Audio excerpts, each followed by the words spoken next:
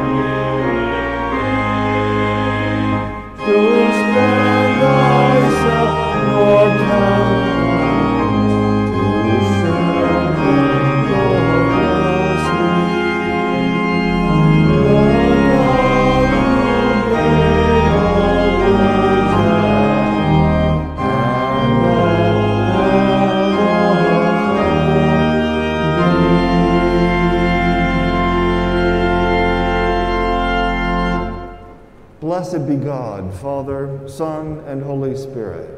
And blessed is his kingdom, now and forever. Amen. Almighty God, to you all hearts are open, all desires known, and from you no secrets are hid.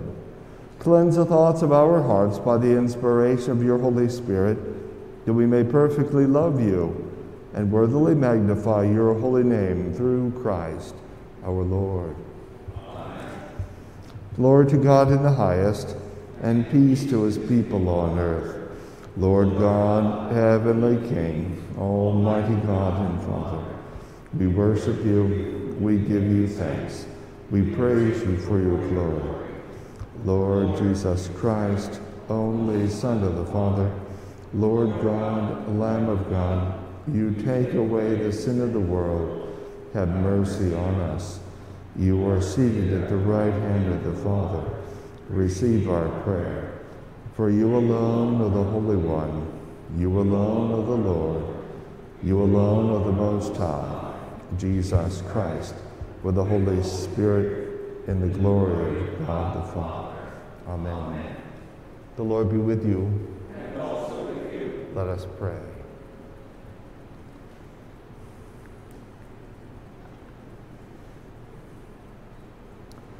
Almighty God, you have built your church upon the foundation of the apostles and prophets, Jesus Christ himself being the chief cornerstone. Grant us so to be joined together in unity of spirit by their teaching, that we may be made a holy temple acceptable to you. Through Jesus Christ our Lord, who lives and reigns with you in the Holy Spirit, one God, forever and ever. Amen.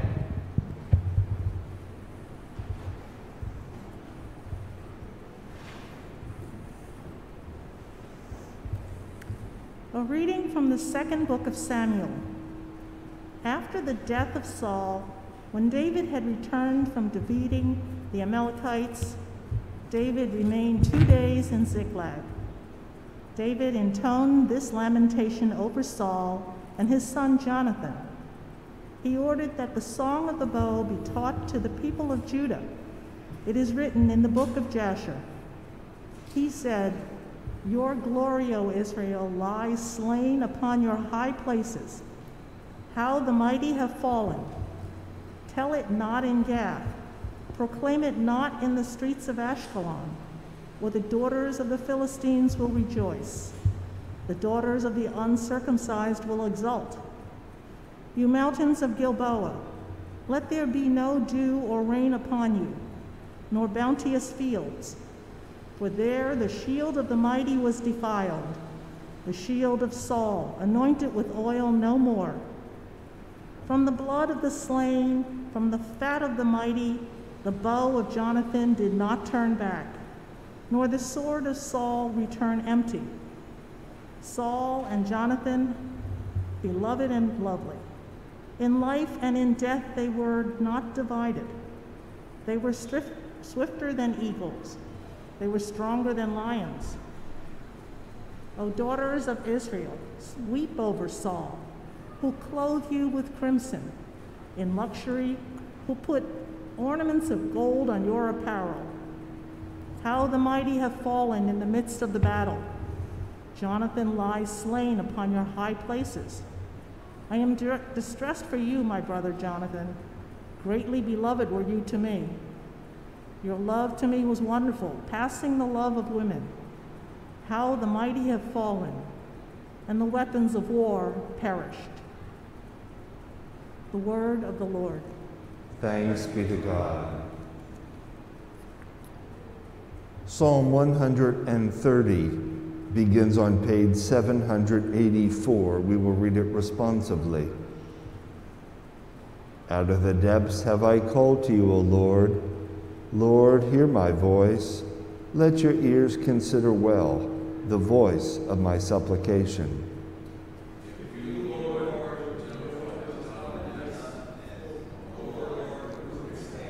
For there is forgiveness with you, therefore you shall be feared.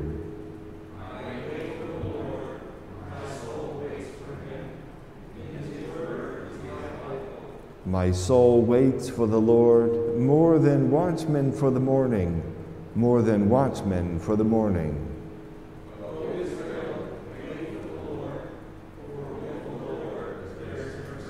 With him there is plenteous redemption, and he shall redeem Israel from all their sins.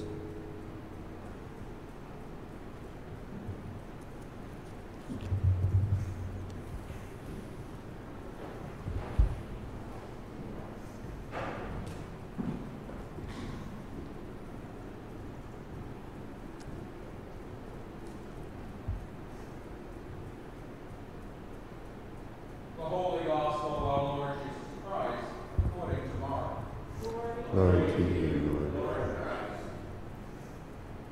When Jesus had crossed again and go to the other side, a great crowd gathered.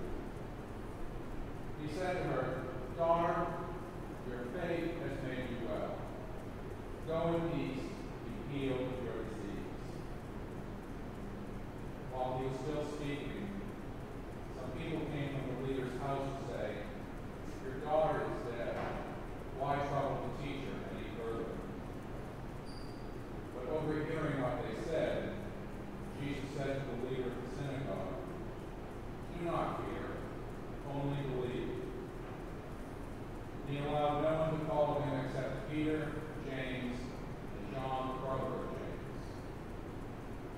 When they came to the house of the leader of the synagogue, he saw a commotion, people weeping and wailing loudly. When he entered, Jesus said to them, "Why do you make a commotion and weep? The child is not dead, but sleeping." And they laughed at him.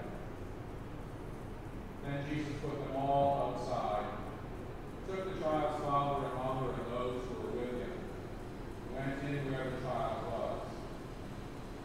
He took her by the hand and said to her, "Talitha kum," which means, "Little girl, get up." Immediately the girl got up and began to walk about. She was 12 years of age. At this, they were all overcome with amazement. And Jesus strictly ordered them that no one should know about this, and told them to give her something to eat. The Gospel of the Lord. Praise to you, Lord Christ.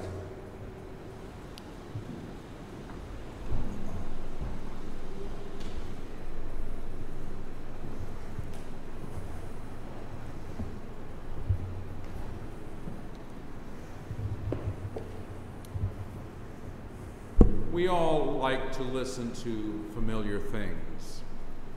TV programs where we know the characters. Music by our favorite singers and composers. Games that we learned to play when we were young. But what is familiar to our ears may be heard differently to somebody who's new to that music or on the scene. What is comforting to us might be disturbing to others. And what we glide over as a story ingrained in our hearts may give somebody new to it a brand new insight. The reading today from the second book of Samuel is one of those cases. The life of David is well known, how he was chosen by God's prophet to become the leader of Israel even when he was a young boy, just tending sheep, how he took his slingshot and killed Goliath, the giant soldier of the enemies, how he played the harp and danced and wrote psalms. There are also other portions of David's life less remembered, such as how he seduced another man's wife and then had him killed. But today's section about David's life comes up about every 3 years in our lectionary, and it probably sounds familiar. The Israelites have fought a battle against the Philistines and have been routed. David is safe, but Saul, the king of Israel, has been killed, as has his son, Jonathan. Jonathan and David were very close. And in this reading, David laments the death of the king, and especially the death of his companion. "I am distressed for you, my brother Jonathan. Greatly beloved were you to me. Your love to me was wonderful, passing the love of women." Now, most people don't give that a second thought. A gay person, however, will hear that and think, God's anointed loved another man? It's written down in the Bible, and God's okay with that? That verse, and others like it in the Bible, can be seen as an entree back into church for gays and lesbians and others, and to a life of faith for the sort of people who, for many years, were shunned by organized religion, even for a period, this denomination. These days, LGBTQ people are welcomed without question in the Episcopal Church and many other denominations, but not all. And that is because our understanding that the Word of God is for everyone, not just a select few. It is not a rule book for a special club. It is not a confirmation of the status quo. The Bible is a holy invitation to any type of person who is not the norm. God speaks to everyone because everyone is a child of God. An upsetting thought to people who believe that God made them better than anyone else. As John Paul II said so many times, God has a preferential option for the poor. And Scripture shows that God's prophets have consistently proclaimed freedom to the lost and the trapped, rather than congratulation to the powerful and wealthy. In fact, the powerful and wealthy have usually tried to squelch the good news. When African men, women, and children were stolen from their homelands and brought to this hemisphere to be slaves, they were also converted, willingly or not, to Christianity. And lest any of those enslaved persons get any ideas about freedom and equality, those businessmen mutilated the Bible and cut out the chapters and references that showed Moses leading the Hebrew slaves out of bondage in Egypt and into a promised land where they could thrive. The Word of God was often twisted, even hidden, to justify a continuing state of affairs that enabled those who were on top of the economic ladder to stay there, to keep those who were at the bottom of the pile in their place down there. Anyone with ears to listen can understand that God shows no partiality. Take today's gospel story from Mark as an example. To look at it in one way, it is two stories about Jesus' healing powers, even to the extent of raising the dead back to life. But look at it instead in this context. If God intended for his Son to conserve the existing structures of society, we would be hearing more stories in the Bible about how Jesus counseled kings and helped farmers, and listened to rabbis, and otherwise supported the men who were in charge. We all know from reading the Bible that this is not the case. In Mark's 5th chapter, some of which I just read, Jesus' healing power helped a woman who had a particularly female problem. Well, why not a story about healing some farmer whose ox stepped on his foot? Why bother telling a story about a woman? And Jesus also brought back to life a little girl in a society where she was just a financial liability until she got married off. Again, why not tell a story about how a rabbi's son was revived? Why should the chroniclers of Jesus' life be concerned with something as inconsequential as a female child? Unless they meant to call our attention to it. And that's because there are no distinctions in God's eyes among his creation. He sent his Son to redeem the world, not just the men, or the white folks, or the heterosexuals, or any other slice of society we may choose to divide ourselves into. It is all God's handiwork. We are all his creation, even the misfits and the out of the ordinary among us. This is why we need to listen to God's voice all the time, lest we think that what was said once upon a time has no bearing on a world that has progressed over the millennia. One of the arguments against women's ordination way back when was that Jesus called 12 men as his disciples, but no women.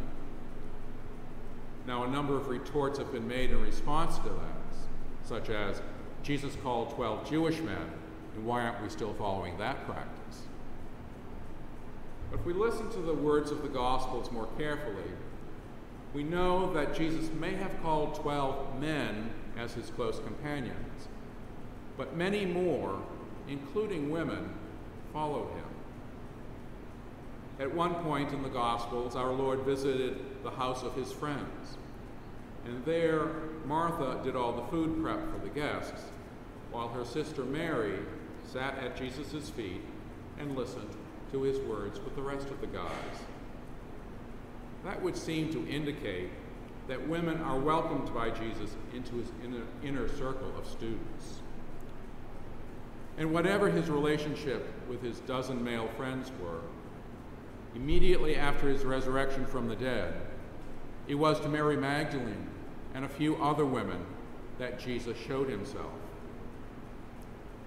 We see that scene every Sunday here at St. John's in the window over the altar. Jesus and two angels and Mary. They were chosen to be the bearers of the good news on purpose.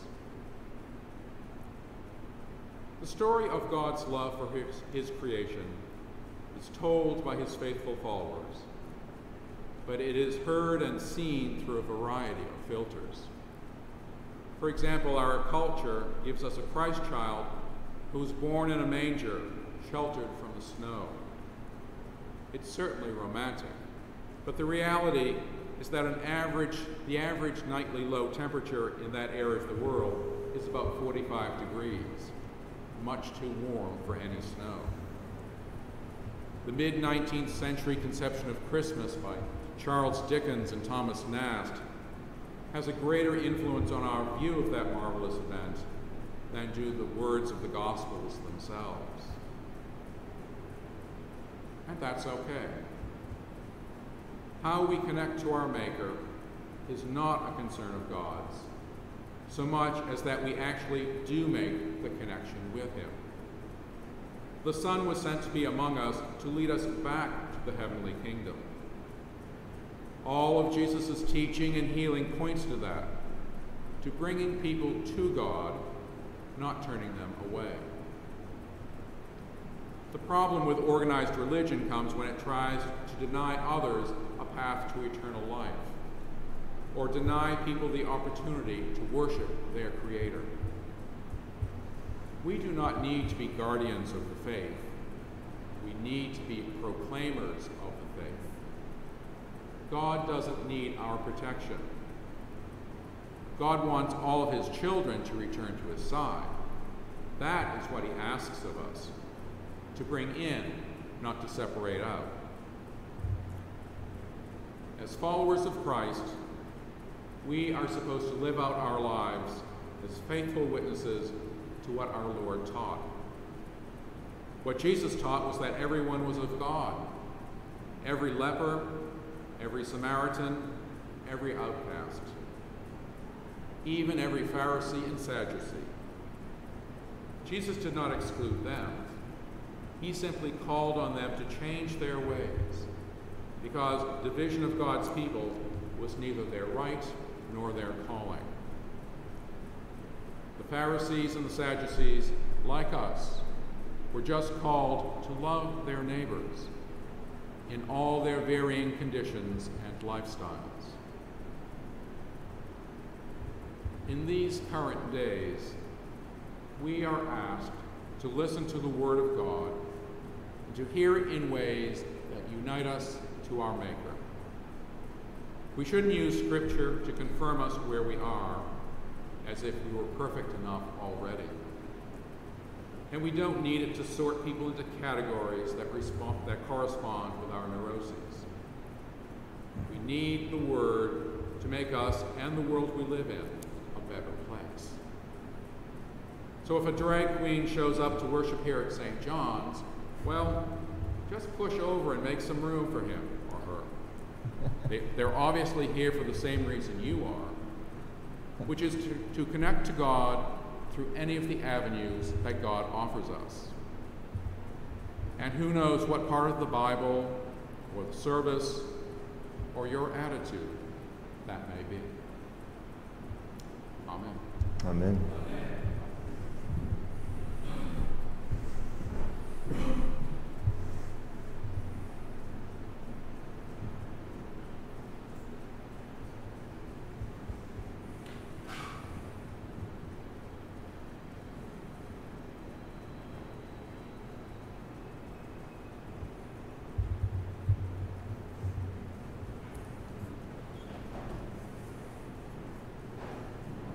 We believe in one God, the Father, the Almighty, maker of heaven and earth, of all that is seen and unseen.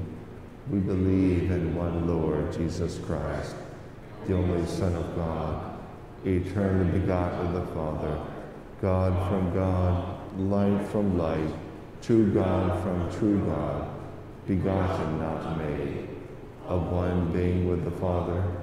Through him all things were made. For us and for our salvation, he came down from heaven. By the power of the Holy Spirit, he became incarnate for the Virgin Mary and was made man. For our sake, he was crucified under Pontius Pilate. He suffered death and was buried. On the third day, he rose again, in accordance with the Scriptures. He ascended into heaven and is seated at the right hand of the Father. He will come again in glory to judge the living and the dead, and his kingdom will have no end. We believe in the Holy Spirit, the Lord, the giver of life, who proceeds from the Father and the Son. With the Father and the Son, he is worshipped and glorified. He has spoken to the prophets. We believe one holy Catholic and Apostolic Church. We acknowledge one baptism for the forgiveness of sins. We look for the resurrection of the dead and the life of the world to come. Amen.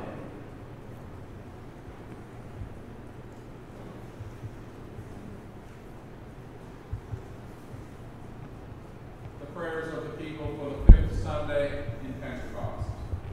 The response to the collect is, Lord, have mercy. Let us offer prayers to God for the healing touch of Christ among all peoples. For Justin, Archbishop of Canterbury, Michael, our presiding bishop, Chip, our bishop, and all bishops. For Ron, our priest, and Keith, our deacon. For the presbyters, deacons, seminarians, religious, and all who minister in Christ's name. For this holy gathering and for the people of God in every place. Lord, have mercy. For those living in troubled lands such as Nicaragua, Haiti, El Salvador, Honduras, Mexico and Venezuela, Israel, Gaza, and the West Bank, Iraq, Iran, Lebanon and Syria, Nigeria, Yemen, Somalia and South Sudan, North Korea and South Korea, India, Myanmar, and Afghanistan. For all nations, peoples, tribes, clans, and families. Lord, have mercy. For an end to racism and the abuse of God's children, that we may live together with charity and in wholeness. Lord, have mercy. For those in positions of public trust, especially Joe, our president, Philip, our governor, Dennis, the mayor of this community, and the leaders of all our communities. For police officers, firefighters, first responders, and those who guard the peace. For justice and compassion in all cities and towns. Lord, have mercy.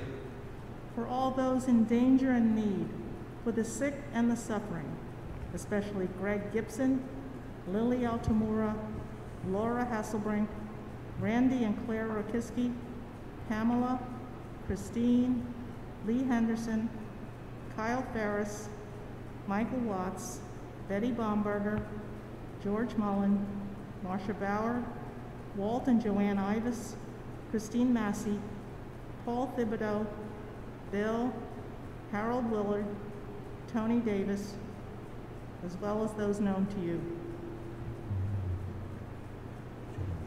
For the poor, the beleaguered, and the oppressed, for travelers, refugees, and prisoners. Lord, have mercy. For the dying and the dead, in particular, Charlotte Faye Dennis, Hazel Jane Schaub, Jeffrey J. Yingst, Alexis Smith, Christina Walker, Jose Garcia Cruz. And for those who mourn. Lord, have mercy. For the people of this parish, for those celebrating birthdays this week, Jonathan Cutlow, Ava Tipton, Devron Robinson, Liliana Benitez, David Matthews, Susan Kiernan, Michael Crystal, Roseanne Brown, Carol Boyer, Justin Matthias, Connie Van Arsdale. For those celebrating their wedding anniversary this week, William and Sherry Fox, Carl and Colleen Spalaric, George and Candy Mullen, Danielle and Kathleen Conseco, Walter and Joanne Ivas, Peter and Christine Miller, Ralph and Mary McMullen, Bob and Buffy Disco, Paul and Annie Akins, Kelly and Brian Hamer. For those we Miss Whitmore. For those connected to our parish family who are serving in our armed forces, Nicholas Lofton, James Cerisi, Brandon Akins, Ryan Cook, Jordan Greenup, Bertie Ferguson, Will Schaub, Trey Robinson, Raymond Campos, Ryan Finelli, Jerry Perez, Bob Scott, David Jones. For ourselves, our families, friends, and companions, and all those we love. Lord, have mercy. Lifting our voices with all creation, with the Blessed Virgin Mary, Blessed Francis, Blessed Pauline Murray, priest and civil rights activist, Blessed John the Evangelist, our patron, and all the saints, let us offer ourselves and one another to the living God through Christ. To you, O Lord. Generous and life-giving God, whose Son became poor for our sake, hear the prayers we offer this day, and pour your abundance on all your people. Through Jesus Christ, our Lord. Amen. Let us confess our sins against God and our neighbor.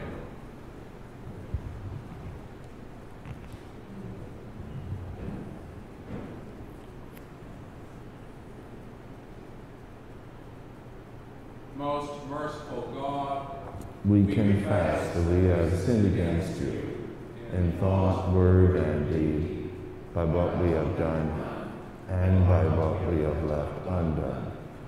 We have not loved you with our whole heart. We have not loved our neighbors as ourselves. We are truly sorry, and we humbly repent. For the sake of your Son, Jesus Christ, have mercy on us and forgive us, that we may delight in your will and walk in your ways, to the glory of your name. Amen. Almighty God, have mercy on you, forgive you all your sins, O our Lord Jesus Christ. Strengthen you in all goodness, and by the power of the Holy Spirit, keep you in eternal life. Amen. My brothers and sisters, the peace of the Lord be always with you. And also with you. Peace. Peace, Anne. Peace, Keith. Peace, Leo. Peace, Bruce. The congregation may be seated. A special welcome to newcomers today. We are delighted that you're here. Please know that all baptized Christians are welcome to receive communion. This is not an Episcopal table. Indeed, this is the Lord's table. Would like to note that next Sunday you are in the good hands of Father Andrew Calandrello, former Roman Catholic priest who came to the Holy Land, the Episcopal Church. He will be in our midst, and I know that you will warmly welcome him with cool cups of water, assisting the ushers to open and close the windows and turn fans on and off. That would be wonderful. I will be here for the 2 middle Sundays in July, and then the final Sunday in July I'll be away again. So I hope to spend some time just relaxing.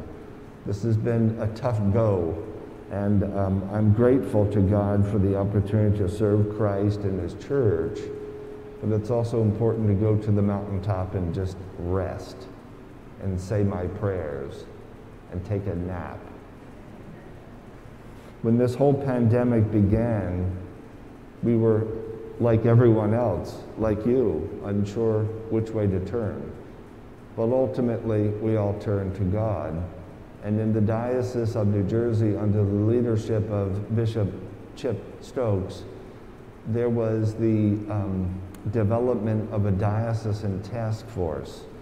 and subsequently a St. John's Church task force for reopening. We, of course, closed immediately like all the other churches did. And then after we put together our proposal to open our church again, we in fact did that. Then the numbers were running high again. We had to close. We closed before Christmas, and then we finally opened again for in-person worship on Mother's Day. At this time, I'd like to invite Karen Whitmore, Neva Ray Fox, and Deacon Keith McCoy to come forward.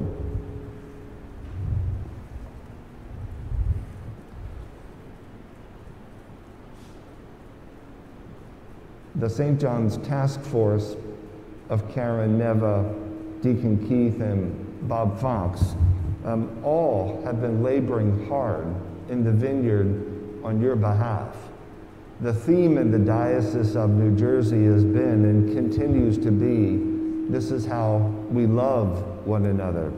So at this time, I would like to offer each of our people here a token of our thanks.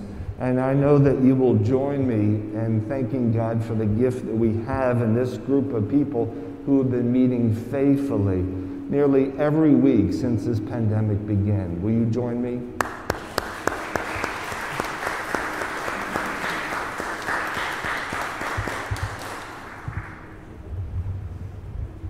You may be seated. Again, we welcome back Bruce Shu as our guest organist. Welcome back, Bruce. And Leo Campos will be offering hymn number 419 on our behalf in just a few moments. Our communion hymn is 567. 567. That we will sing during communion. And give himself for us as an offering and a sacrifice to God.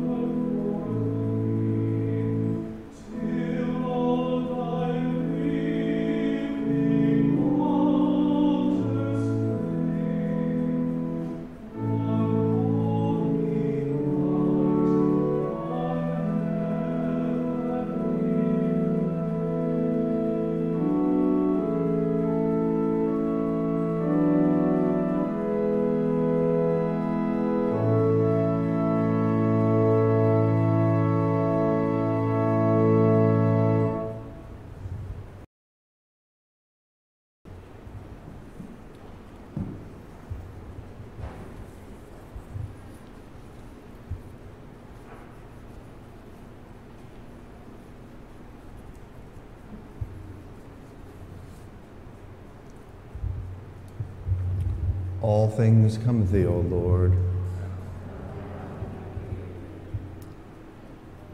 The Lord be with you. Lift up your hearts. Let us give thanks to the Lord our God. It is right and a good and joyful thing always and everywhere to give thanks to you, Father Almighty, creator of heaven and earth. For by water and the Holy Spirit you have made us a new people in Jesus Christ our Lord, to show forth your glory in all the world. Therefore we praise you, joining our voices with angels and archangels and with all the company of heaven, who forever sing this hymn to proclaim the glory of your name. Holy, holy, holy Lord, God of power and might, heaven and earth are full of your glory. Hosanna in the highest. Blessed is he who comes in the name of the Lord. Hosanna in the highest. We give thanks to you, O God, for the goodness and love which you made known to us in creation, in the calling of Israel to be your people, in your word spoken through the prophets, and above all, in the word made flesh, Jesus, your Son. For in these last days you sent him to be incarnate from the Virgin Mary, to be the Savior and Redeemer of the world. In him ye have delivered us from evil and made us worthy to stand before you. In him ye have brought us out of error into truth, out of sin into righteousness, out of death into life. On the night before he died for us, our Lord Jesus Christ took bread, and when he had given thanks to you, he broke it, gave it to his disciples, and said, "Take, eat, this is my body, which is given for you. Do this for the remembrance of me." After supper, he took the cup of wine, and when he had given thanks, he gave it to them and said, "Drink this, all of you. This is my blood of the new covenant, which is shed for you and for many for the forgiveness of sins. Whenever you drink it, do this for the remembrance of me." Therefore, according to his command, O Father, we remember his death, we proclaim his resurrection, we await his coming in glory, and we offer our sacrifice of praise and thanksgiving to you, O Lord of all, presenting to you from your creation this bread and this wine. We pray you, gracious God, to send your Holy Spirit upon these gifts, that they may be the sacrament of the body of Christ and his blood of the new covenant. Unite us to your Son in his sacrifice, and we may be acceptable through him, being sanctified by the Holy Spirit. In the fullness of time, put all things in subjection unto your Christ, and bring us to that heavenly country where with Mary, Joseph, Francis, John, and to all your saints, we may enter the everlasting heritage of your sons and daughters through Jesus Christ our Lord, the firstborn of all creation, the head of the church, and the author of our salvation. By him and with him and in him, and the unity of the Holy Spirit, all honor and glory is yours, Almighty Father, now and forever.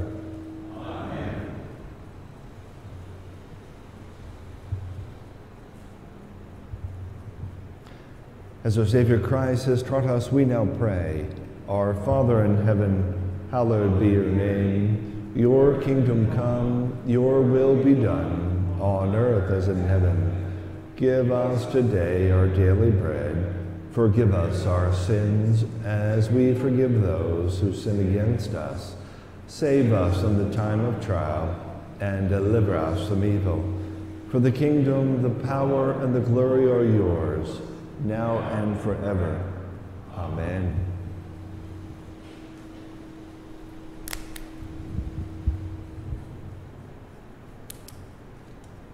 Alleluia! Christ our Passover is sacrificed for us.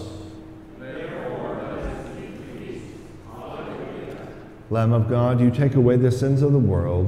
Have mercy on us. Lamb of God, you take away the sins of the world. Have mercy on us. Lamb of God, you take away the sins of the world. Grant us peace.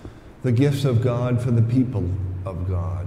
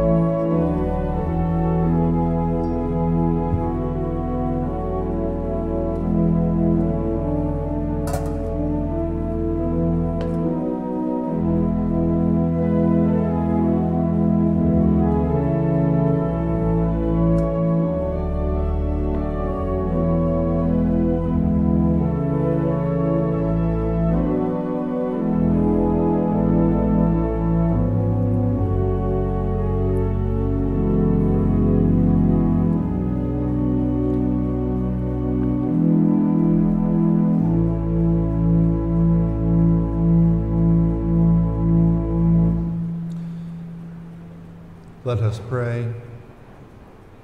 Eternal God, Heavenly Father, you have graciously accepted us as living members of your Son, our Savior, Jesus Christ, and you have fed us with spiritual food in the sacrament of his body and blood. Send us now into the world in peace, and grant us strength and courage to love and serve you with gladness and singleness of heart, through Christ our Lord. Amen. The God of peace, who brought again from the dead our Lord Jesus Christ, the great shepherd of the sheep, through the blood of the everlasting covenant, make you perfect to do his will, that which is well-pleasing in his sight. And the blessing of God Almighty, the Father, the Son, and the Holy Spirit be upon you and remain with you always. Amen. Let us go forth in the name of Christ. Thanks be to God. Hymn number 411.